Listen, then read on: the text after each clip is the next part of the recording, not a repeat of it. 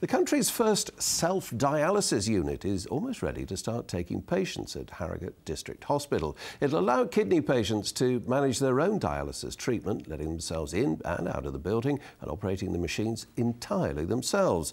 Phil Chapman reports. Darren, your machine's ready, so whenever you've got your needles in, I'll give you a hand to go on. For 17 years, Darren lived a relatively normal life thanks to a kidney transplant.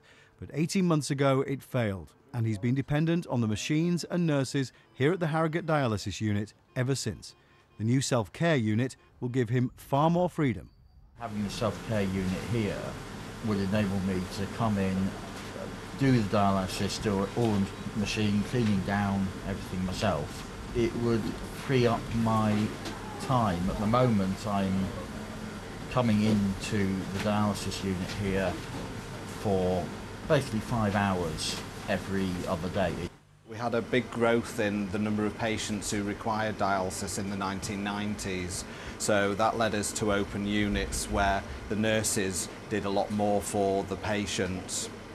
Now we've got to the point where we've realised that if we empower the patients to actually look after themselves more, they become better at managing their own healthcare needs.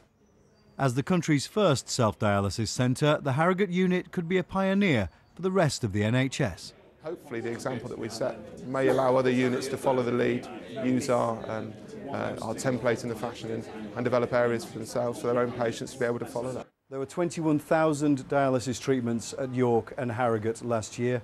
The new self-care centre will enable more of them, like Darren, to take control of their own lives. Phil Chapman, BBC Look North, Harrogate. They are the must-have election accessories.